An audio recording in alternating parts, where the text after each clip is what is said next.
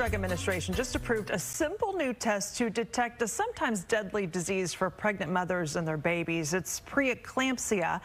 We find out more about this breakthrough blood test from the Director of Communications and Engagement with the Pre-Eclampsia Foundation, Laney Pote. Good to see you. Good morning.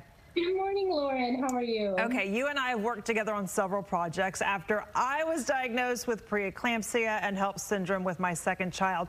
When I heard that a blood test, like a simple blood test, could determine if someone was at risk, I thought, oh, yes, this is what we've been waiting for, because so many women are caught off guard by it. How big of a deal is this test?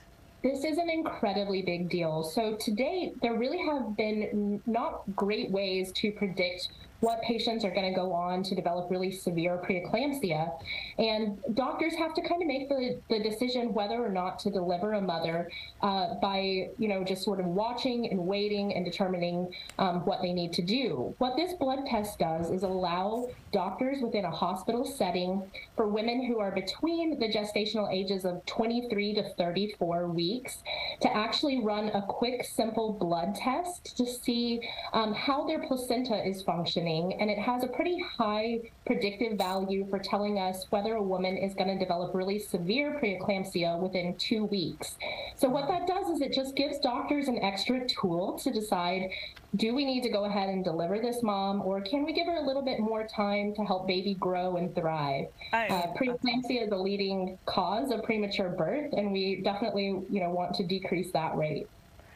The test sounds awesome. I'm not sure it's going to be used as widely as at least I was hoping, because, some women are totally caught off guard, because I think what you said it was key.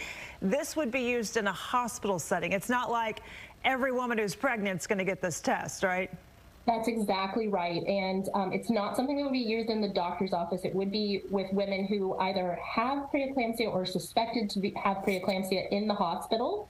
And what this really did was, this is the first test here in the U.S. that has been approved by the FDA, the Food and Drug Administration, and it really provided a pipeline for other tests that are coming to market to have us just more opportunities for predictive and diagnostic tests. So we have more options to figure out which women are going to go on to develop severe preeclampsia. All right. Step in the right direction. I love hearing it. Thanks for the update, Laney. We appreciate it. Thanks so much, Lauren. You can find a link to the Pre-Eclampsia Foundation, their work here in Texas, which is a lot. They're doing so much. Fox4News.com.